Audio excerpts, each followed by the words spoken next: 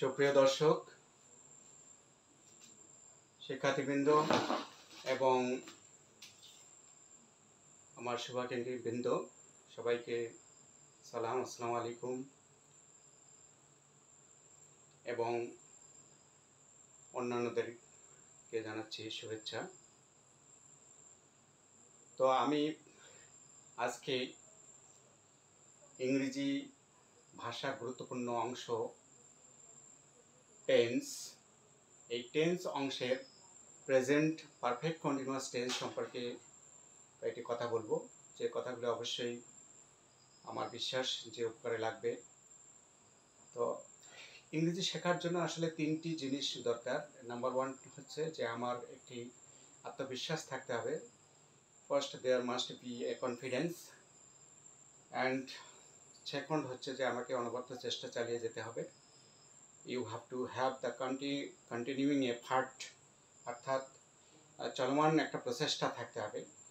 Third, you have to create your environment, নিজের পরিবেশটাকে সৃষ্টি করে নিতে হবে, অর্থাৎ পরিবেশ কেউ তৈরি করে দেবে না। তো যাই হোক, আমি এখন শুরু করতে যাচ্ছি। সেটি হচ্ছে present perfect continuous tense. Present perfect continuous tense. Dear viewers, এই টেন্সটি এমন একটি টেন্স যে টেন্সটা মূলত বর্তমানের কোনো একটা সময়ে এখনো কাজটা চলছে, অর্থাৎ বর্তমানে কাজটা কিন্তু এখনো চলমান, কিন্তু এর স্টার্টিং পয়েন্টটা হচ্ছে অতীতকালে, অর্থাৎ অতীতের কোনো একটা সময়ে এই কাজটা স্টার্ট হয়ে বর্তমান পর্যন্ত চলছে। তাহলে আমি কি বললাম, যে অতীতের কোনো একটা সময়ে কাজটা স্টার্ট হয়ে বর্তমান পর্যন্ত চলছে, এই ধরনের সেন্স যদি দেয় তাহলে সেটি হচ্ছে প্রেজেন্ট পারফেক্ট কন্টিনিউয়াস টেন্স। বাংলায় এটাকে আমরা কি বলি? প্রেজেন্ট পারফেক্ট কন্টিনিউয়াস টেন্স, অর্থাৎ পুরা ঘটিত ঘটমান বর্তমান কাল।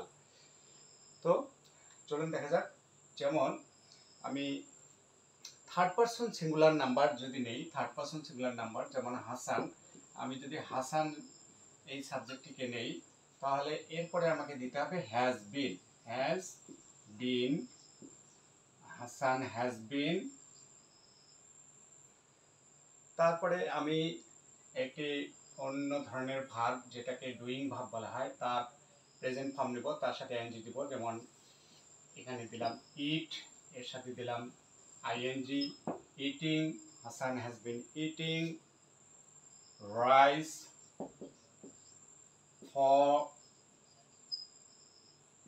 10 minutes. Dear viewers, you see যে হাসান 10 মিনিট যাবত ভাত খাইতেছে। হাসান 10 মিনিট যাবত ভাত খাইতেছে। সো এখানে খাওয়া কাজটা কিন্তু আসলে 10 মিনিট যাবত হচ্ছে, কিন্তু এটা তো অবশ্যই কোনো একটা অতীতকালে, অর্থাৎ কোনো একটি মিনিট, কোনো একটা সেকেন্ডে স্টার্ট হয়েছে, যেটা আসলে অতীত হয়ে গেছে, এবং the action is now continuing, still the action is continuing. So আমরা থার্ড পারসন সিঙ্গুলার নাম্বার যদি সাবজেক্ট দেই, আমি থার্ড পারসন সিঙ্গুলার নাম্বার সম্পর্কে অনেক কথা বলেছি এর আগের ভিডিওগুলোতে, তো সেদিকে যাচ্ছি না।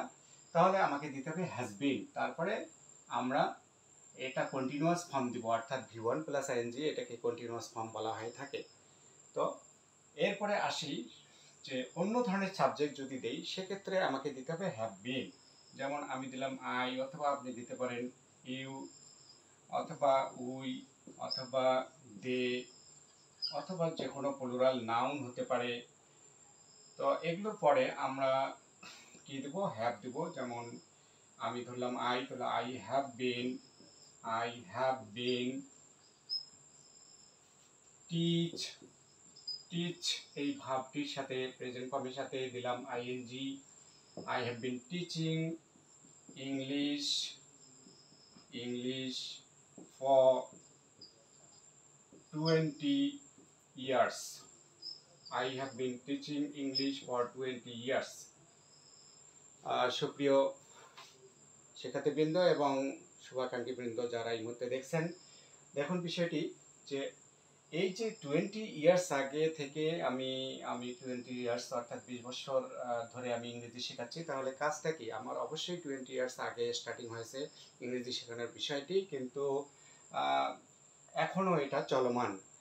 Still the action is going on. So এই ধরনের সেন্স বোঝালে প্রেজেন্ট পারফেক্ট কন্টিনিউয়াস টেন্স আমরা ব্যবহার করে থাকি।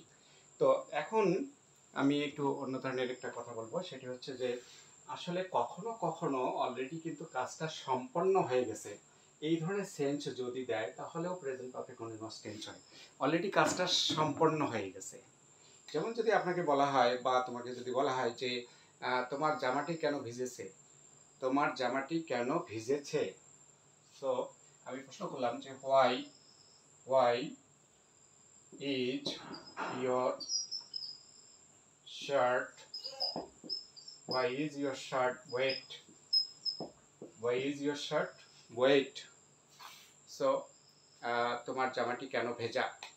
তাহলে প্রশ্নের উত্তরটা আমি কিভাবে দিতে পারি, যেটা অলরেডি কিন্তু অ্যাকশনটা ফিনিশড হয়ে গেছে। The action has already been finished. এই ধরনের সেন্স দিলেও প্রেজেন্ট পারফেক্ট কন্টিনিউয়াস টেন্স হয়। দেখুন, I have been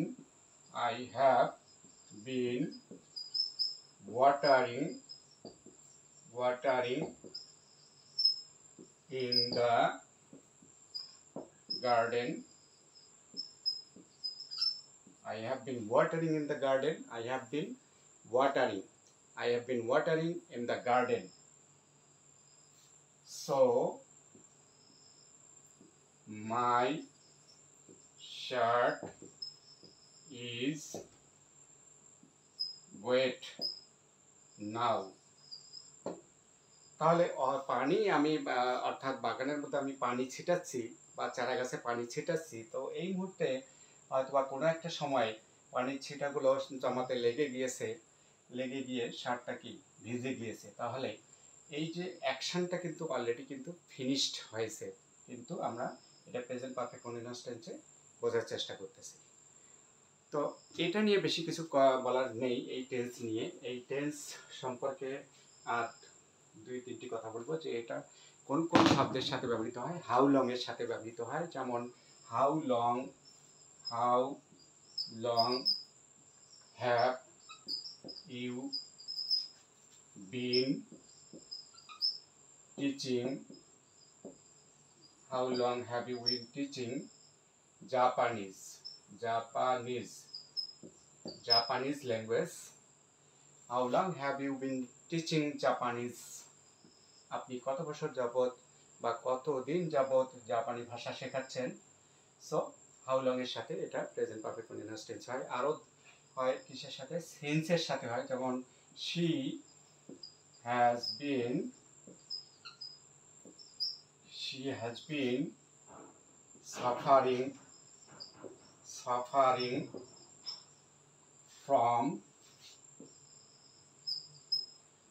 been suffering from illness since Monday.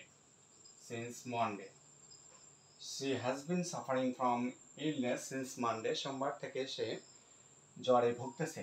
So নির্দিষ্ট ব্যাপক সময়ের পূর্বে সিন্স ব্যবহার করা হয়। নির্দিষ্ট ব্যাপক সময়, যেমন মানডে থেকে হিসাব করলে আজকে ফ্রাইডে পর্যন্ত কয়দিন হচ্ছে এটা কিন্তু হিসাব করে পাওয়া যায়। সুতরাং এর সময়টি নির্দিষ্ট হয়ে যাচ্ছে, তাই তার পূর্বে সিন্স ব্যবহার করা হয়। আর যখন আমরা অনির্দিষ্ট সময়টা আসলে কোন দিন থেকে স্টার্ট হয়েছে সেটা বুঝতে পারবো না, বা কোন সময় থেকে স্টার্ট হয়েছে বুঝতে পারবো না, সেক্ষেত্রে আমরা ফর ব্যবহার করব। যেমন হাসান has been learning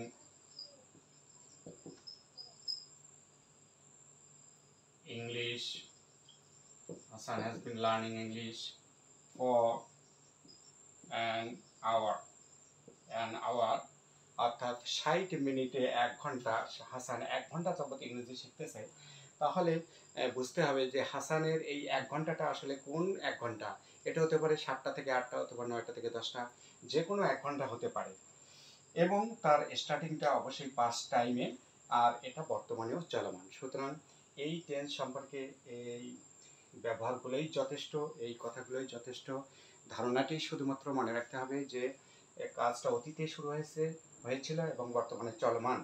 আর এটার পরে থার্ড পারসন সিঙ্গুলার নাম্বার দিলে has been plus V1 plus ING, এবং যদি আমরা অন্য পার্সনগুলো দেই অর্থাৎ অন্যান্য সাবজেক্টগুলো দেই থার্ড পারসন সিঙ্গুলার বাদে, সেক্ষেত্রে have been plus V1 plus ING দিলেই এই সেন্টেন্স হয়ে যাচ্ছে, এই টেন্স এর সেন্স পূরণ হয়ে যাচ্ছে।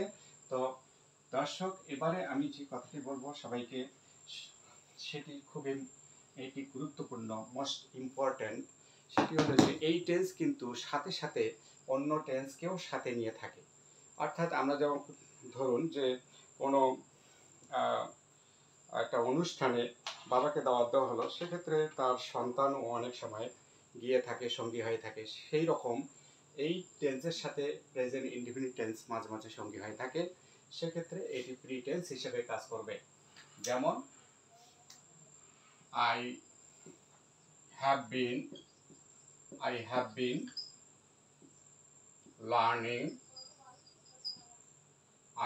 learning English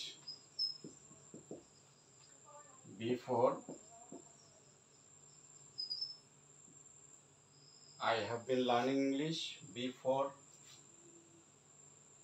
she goes there.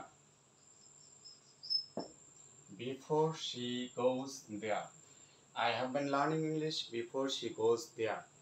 অর্থাৎ সে সেখানে যাওয়ার পূর্বে আমি ইংরেজি শিখতেছি। সে সেখানে যাওয়ার পূর্বে আমি ইংরেজি শিখতেছি। অর্থাৎ যদিও টাইমটা এখানে implied, the time is implied, এখানে মনে রাখতে হবে যে কখনো কখনো টাইমটা ইমপ্লাইড হবে আর আন্ডারস্টুড হবে, অর্থাৎ বোধগম্য হবে, বুঝে নিতে হবে যে সে যাওয়ার পূর্বে থেকে আমি ইংরেজি শিখতেছি। সে যাওয়ার পূর্ব থেকে আমি ইংরেজি শিখতেছি। অর্থাৎ সে যদি গিয়ে থাকে, সে যদি যায় সকাল 7:30টায়, তাহলে সেই সকাল 7:30টার পূর্ব থেকে আমি ইংরেজি শিখতেছি। সুতরাং কোন কাজটি প্রিটেন্স হলো? যে কাজটি আমি আগে স্টার্ট করেছি সেটা হচ্ছে pretence. The pretence is the tense the action of which begins sometimes some moment earlier. অর্থাৎ কোনো একটা মুহূর্তে আগে থেকে এই অ্যাকশনটা স্টার্ট হয়ে থাকে, সেটা প্রিটেন্স, যেটা প্রেজেন্ট পারফেক্ট কন্টিনিউয়াস টেন্স। আর এখানে পাস্ট টেন্স হচ্ছে she goes there. So viewers, আজকে আমি এই টেন্স সম্পর্কে এতটুকু ধারণাই দিলাম। এতটুকু ধারণা মনে রাখতে পারলেই যথেষ্ট, এবং আমাদেরকে এই প্রেজেন্ট পারফেক্ট কন্টিনিউয়াস টেন্স এর ব্যবহার যেহেতু ইংরেজি ব্যাকরণের সীমাবদ্ধ, তাই এ সম্পর্কে আর কিছু বলার নেই। আমার মনে হয় যে আমি যে কয়টি কথা বলেছি এই কয়টি ধারণ করতে পারলেই উপকার হবে। থ্যাংক ইউ, সবাইকে ধন্যবাদ।